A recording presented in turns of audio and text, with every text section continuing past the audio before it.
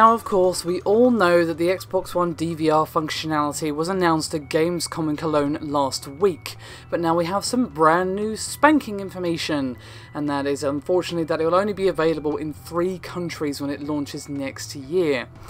Now Microsoft has confirmed this officially to VG247 and has basically said that the Xbox One DVR feature will be initially launching in the US, Canada and the UK. Now of course, we do know it's not even due out until 2016.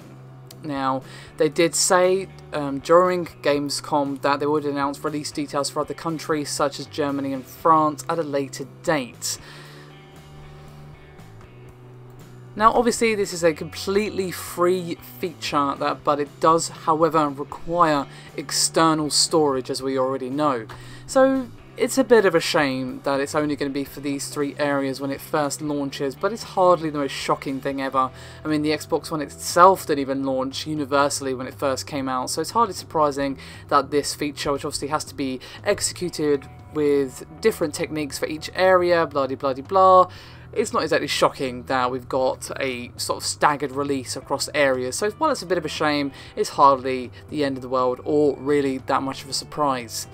Would like to hear your thoughts rather though, guys. Thank you for watching. See you next time.